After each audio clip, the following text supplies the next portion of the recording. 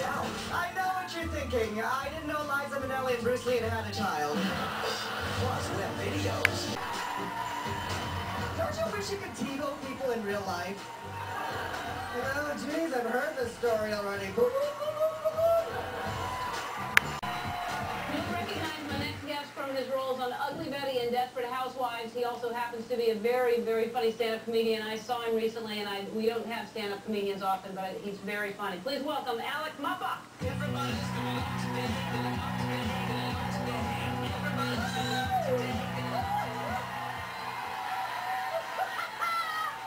Happy holidays, everybody! It's me, Alec Mapa, America's Gaysian sweetheart. I know what you're thinking. I didn't know Liza Minnelli and Bruce Lee had a child. But it's true. I'm kidding, I'm kidding. Everybody watching at home is like, Liza Minnelli had a baby? Don't you wish you could TiVo people in real life? Like, oh, geez, I've heard this story already. Get to the frickin' point. I knew I was gay in kindergarten. I was the only boy in class who cared about picture day. I agonized over what to wear. I was gonna wear a white short-sleeved shirt with a black clip-on tie, but at the very last minute, I decided to go with this baby blue pullover. Well, it was a little less formal, broke with tradition, and the V-neck collar de-emphasized the roundness of my face. So, I was lining up to have my picture taken. We'd all been given that black plastic comb, and I couldn't stop raking it through my hair. I was very nervous. Well, it was my first photo shoot. I just wanted to get it right. So it was finally my turn to have my picture taken. The photographer sat me down on the stool, and at the very last minute, I decided to pose. I looked straight into the camera, aimed my shoulder at the lens, tilted my head to the side, and flash!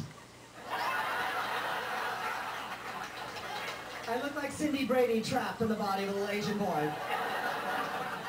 And I knew I was different. I mean, I had an entire battalion of G.I. Joes that never went to war. They were always on furlough. One Christmas, my father got me the G.I. Joe Wilderness Outpost. It had a lookout tower, garage for the Jeep, slept 6. I turned it into San Francisco's most successful bed and breakfast.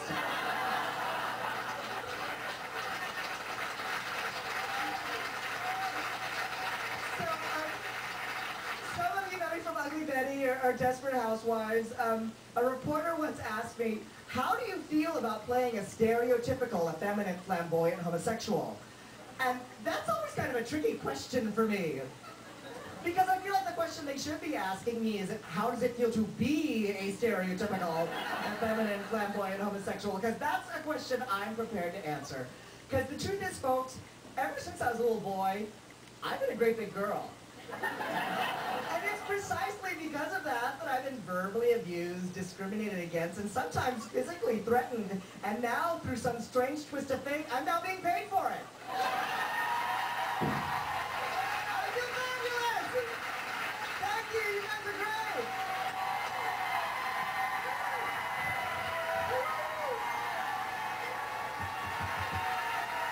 This is so cool! Oh, God, you're funny. So your family is, are they very conservative? Very strict Filipino Catholic family. Wow. Uh-huh. Yeah, with Filipino Catholics, you know, they don't just believe in God, they believe in everything. Vampires, leprechauns, Bigfoot. You know, the only thing they don't believe in is paying retail. You know. No, to Filipinos, The Exorcist is a documentary. Yeah. I saw that movie and I couldn't sleep for weeks. I was up all night. Now, any sensible parent would say, it's only a movie with special effects. Nobody gets possessed by the devil. My parents were like, that happened to your auntie and I. She used to levitate and speak in tongues. Hilarious. All right. And tell me really quickly, because you know how much I love animals, and you have a dog. I have a dog. Tell me the story about your dog. I have a dog who used to be on the George Lopez show. It was an actor? He was an actor, and he got fired for being fat. No, this is absolutely a true story. I was doing a sitcom at the Ranford lot called Half and Half, and the trainer says, I got this dog, and he hasn't worked in 6 months, and he's really depressed. All the other dogs go to work on their sitcoms during the day. And do you want to see him? Yes, I want to see him. So he couldn't double for his brother anymore. He'd outgrown him and got fat. So there. That's a cute dog. What's his name? Ozzy. Oh, that's a great He dog. doesn't look fat. No.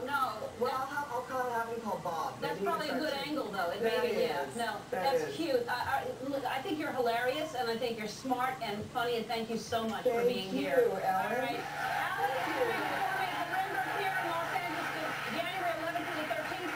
If you want more information, go to our website. We'll be right back. Don't go away.